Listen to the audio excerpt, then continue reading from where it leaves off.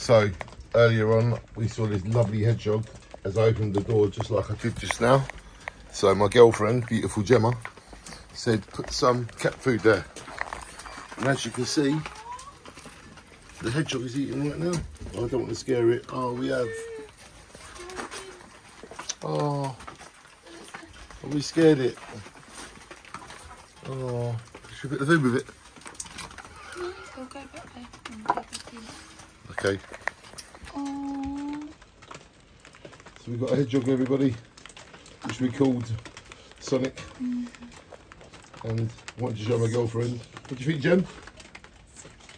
Ladies and gentlemen, I wanted to prove I saw this is the first, I've lived in Jaywick since I was 11 years old. I'm now 48. I don't remember seeing a hedgehog in Jaywick, and one come to my front door, and here it is right now. To shine on to lovely hedgehogs. I love them.